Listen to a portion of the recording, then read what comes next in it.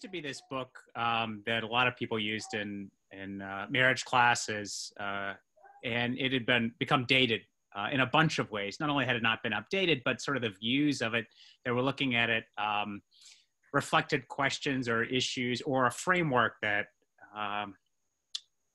was 5, 10, coming up on like 15 years old. So not only did we wanted to do something new, but we wanted to bring this kind of new framework that reflected on marriage and family and sex from this sort of a kind of a social ethics perspective.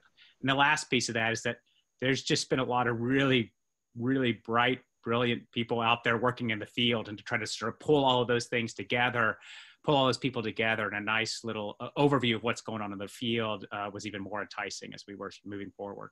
It's really, really what we're calling family ethics now. It is really developing in the world of Catholic theological ethics. So I think maybe some people might have an impression of what conversations about marriage and family might be, and that either looks super traditional, so we're going to talk about NFP all the time, or these holy families that seem really far removed from ordinary Catholic family life, or it's kind of the we're going to slam Humanae Vitae and and maybe family's not really all that important anyway, because we really want to talk about bigger social issues.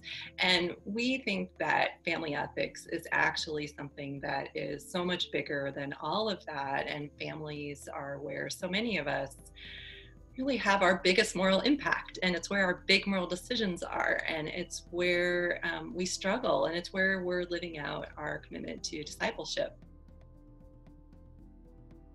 It's almost too big when you start thinking about all of the different things that impact family. And so we really had to think about what mattered most. But we knew that we didn't want to get stuck in here's a pro, here's a con, here's a pro, here's a con, and all these controversial issues. That's been done, and we've done that in our classes, but we think that there are other kinds of conversations that we want to have. And so we knew we wanted to have, for instance, a conversation that's become really important socially and in ethics, like about incarceration, or conversations about migration. But those things are all about families, and they raise all kinds of issues for family life. Like, if family life's really important and people need to be a communion of persons, what does that mean for the time that incarcerated people get to see their families? Or what does it mean about migration laws that have to do with families coming to the country? Or what does it have to do with mixed status families? So we wanted to, so we had to kind of leave behind some of the traditional controversies in order to broaden our scope and take in these newer issues. Yeah, I remember when we were trying to figure out who to invite and how to organize it. We went through like several iterations of a kind of a table of contents, and it just wasn't sort of coming together, because we were, even though we had this idea, we were still stuck like pro, con, or do we have someone that's sort of speaking to this view? And then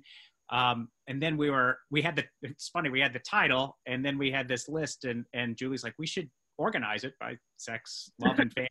And this helped us to sort of frame it not as like right, left, or personal, social, but like as these are all sort of moving around these sort of individual topics. And that enabled us to put some real interesting combinations of people that, like, if you were to try to map them out on a left-right scale, might be in an extreme, but when you put them together, they seem to be talking about this same issue in a kind of complementary sort of fashion. So you get a fuller perspective on it.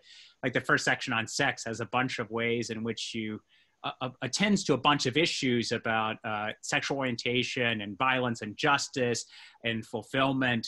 But it's not really like focusing on an issue base, but trying to articulate a kind of construct a positive view of sexuality that addresses all of those sort of issues. And so you get people that we tend to box off into categories kind of together, working in tandem. So it's it took us a while even to sort of put those, to figure out how to organize it. And it's just a challenge, I think, to get out of that background.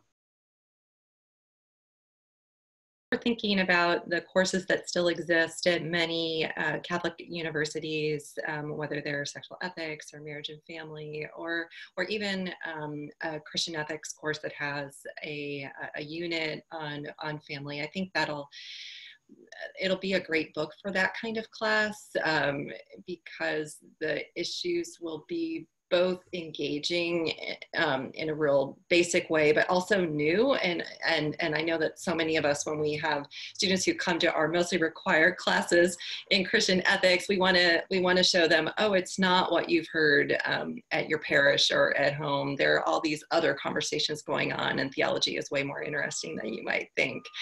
So there's that. But I also hope that, there are Catholic book clubs out there, and I tend to think that maybe some of those book clubs are also stuck in that binary that we were talking about. Oh, it's going to be this way or that way, so we'll avoid it. And I think that if they were to or just ordinary Catholic readers were to pick it up, they would be surprised by what's there, and also interested in a way that many are not, about what wisdom the tradition broadly conceived has to offer. Yeah, and I think one of the ways in which we hope to make it more broadly accessible was we took these scholars and we really forced them into a very tight framework that was, it's much shorter than an academic article, but it's supposed to have a lot of insights in it. But it's also supposed to have this kind of practical sort of piece to it. And the authors did an amazing job. So you got these really readable, practical text, but they're really rooted in some deep sort of research. So there's just, I think, exciting reading, but it's not like pouring through an 800-page small print tome. So it's quick and fast and really insightful.